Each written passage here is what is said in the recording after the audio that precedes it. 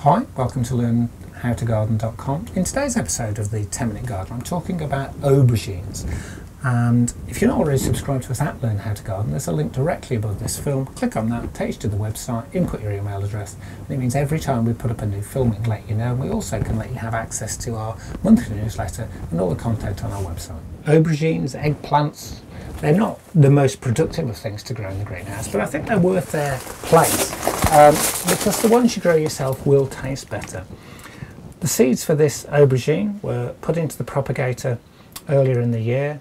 They've been grown on, and they're growing in a recycling container, so they've got quite a lot of room to grow, and it also means that the actual supports for them are rigid. They've actually been put into this container and they're sort of got little zip ties holding them on.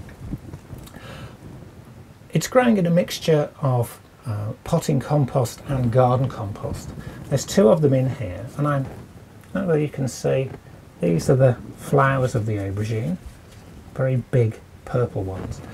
And once you've planted them on, they're a bit like peppers. You feed them with a high potash feed, keep them warm in the greenhouse, and they will grow quite slowly but quite consistently. They have quite architectural big leaves on them.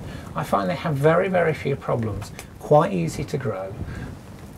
When you've got the flowers on, sometimes it's worthwhile getting a soft paintbrush and just transferring pollen from a couple of the flowers. They can sometimes be a bit reticent to set seed. But we've got another flower coming here and one up here. So I would expect off these two aubergines to probably get two aubergine plants, to probably get a dozen aubergines.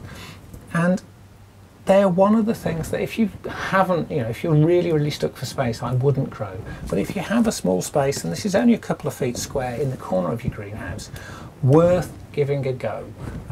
This is one of the Italian varieties from Seeds of Italy. I mean, the Italians are very good at aubergines. If you're going to grow aubergines, stick to your knitting, stick to the people who are good at them.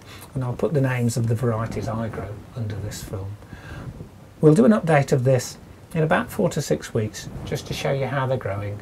But every time you feed your tomatoes, use exactly the same feed, feed your aubergines, and they'll be as happy as can be. Thanks a lot for watching.